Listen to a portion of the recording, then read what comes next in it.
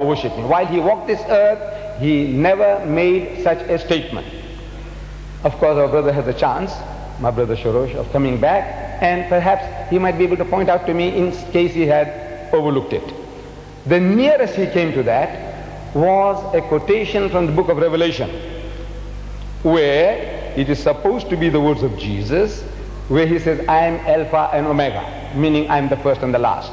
Now this book of Revelation was a dream.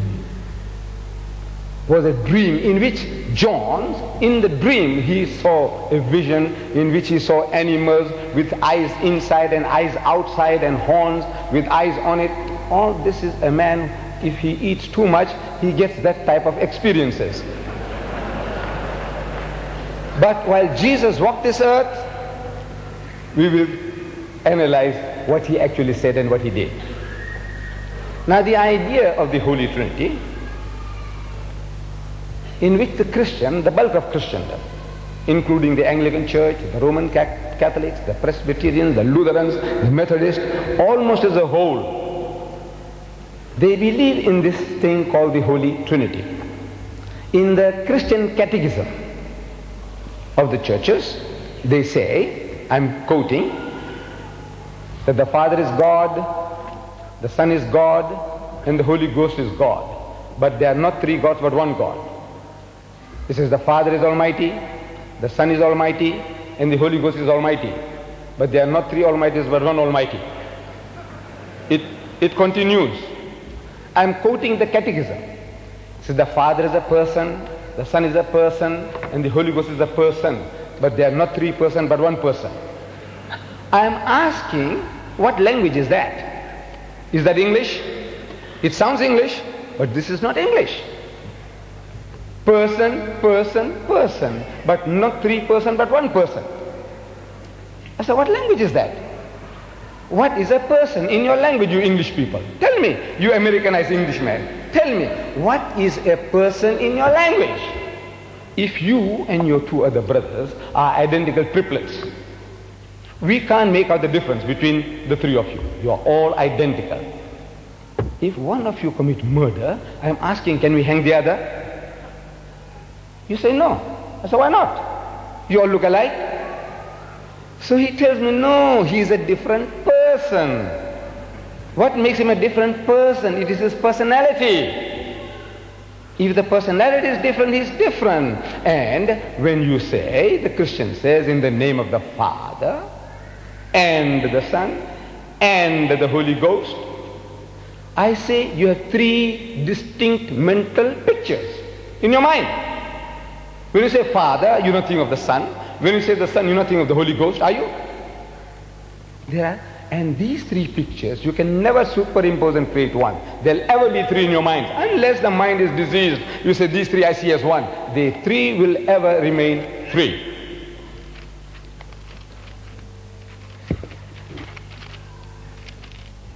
Now, as far as the Muslim is concerned, believing that any human being is God or is equating with God, it is an act of treason against God.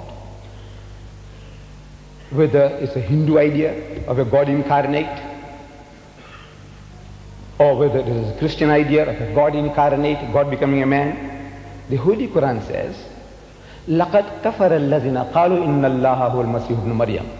Said, whosoever says that Jesus Christ, the Son of Mary, is God, they are making kufr. It's an act of blasphemy. It's a treason against God. وَقَالَ الْمَسِيحُ, but Christ said, يَا بَنِي إِسْرَائِيلِ, O children of Israel, لَعْبُدُ اللَّهِ, worship Allah, رَبِّي وَرَبُّكُمْ, who is my Lord and your Lord. إِنَّهُ مَنْ يُشْرِكْ بِاللَّهِ, whoever will associate anyone with Allah, فَقَدْ حَرَّمَ اللَّهُ لِلْجَنَّةِ, Allah will make Jannat haram for them. Heaven will be forbidden for them. وَمَأْوَاهُ النَّارِ, and the fire of hell will be the dwelling place. وَمَا لِلظَّالِمِينَ مِنْ أَنصَارٍ, and for the wrongdoers there will be no one to help. And Jesus Christ, he is speaking about the Father in heaven. He is your Father and my Father. Again and again, in the Gospel of St. Matthew, if you start taking stock from chapter 1, verse 1, you will come across this phrase, your Father. thy father, your father, thy father, 13 times before the first time he says, my father. It's an amazing situation. That 13 times the man is telling you that God Almighty is the father of everybody. Metaphorically, he is the creator, sustainer, evolver, cherisher of everybody. He is the father of everybody, but physically he does not beget. Because begetting is an animal act. It belongs to the lower animal functions of sex. And we were not to attribute such a quality to God, that God begot a son. Though the Christians keep on repeating the words, Son of God, Son of God, Son of God. So he said, what about Adam? He said, how many sons has he got? The bulk of Christendom will tell you one. I said, you're not reading your Bible. You don't read your Bible properly. You know, God has got sons by the tons in the Bible. By the tons. You know, tons, the old measurement of weighing things. Tons. Genesis chapter 6 verse 3. It says, and the sons of God saw the daughters of men, that they were fair, and they took them to wife all that they chose. And when the sons of God came in unto the daughters of men and bore children to them, they became great men of old men of renown. In the book of Exodus, God says, Israel is my son, even my firstborn. In the book of Jeremiah says, Ephraim is my son, even my firstborn. In the New Testament we are told, as many as are led by the Spirit of God are the sons of God. Every Tom, Dick and Harry, if you follow the will and plan of God, you are a godly person. In the language of the Jew, in the idiom of the Jew, he says, son of God, meaning a righteous person. But the Christian said, no. Jesus is not like that. He's begotten, not made. So I'm asking, please explain to me. I'm asking the English-speaking people, please explain to me, what are you trying to emphasize? When you tell me he is begotten, not made, what are you really trying to tell me? And believe me, no Christian in 40 years has been able to open his mouth to tell me what it means. It had to be an American, not Brother Shorrosh. It had to be an American. He said, it means sired by God. I said, what? He said, no. You asked me what it means. I'm only telling you what it means, not that I believe that God sired a son. So, he says, Jesus Christ. I don't know, this to the Muslim is a blasphemy, to say that Jesus is God. But there is another blasphemy from the Christian point of view.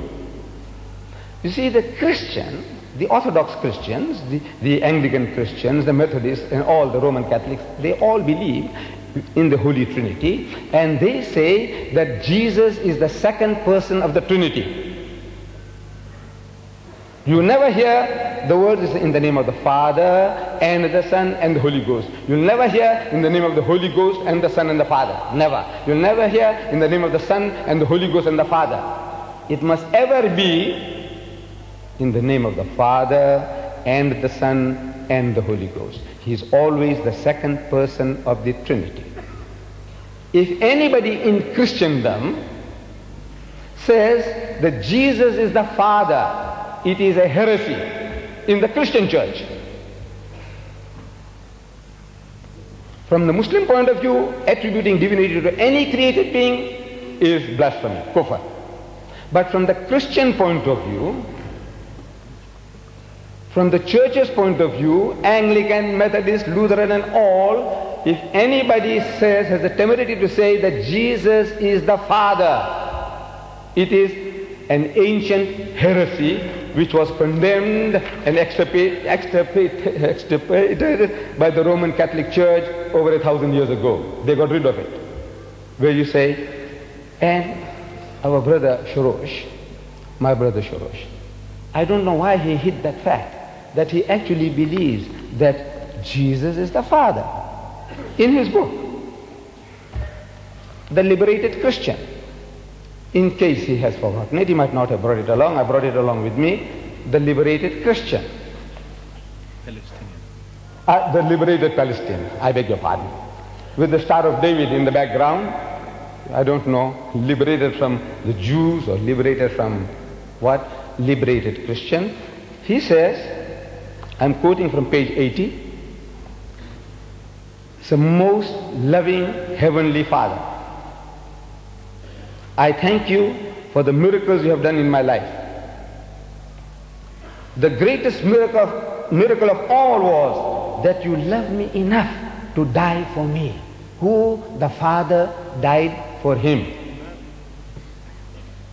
And this is, in church history, as Master of Divinity, Brother Shorrosh will be able to confirm, is an ancient heresy which is called patripassianism or monarchianism.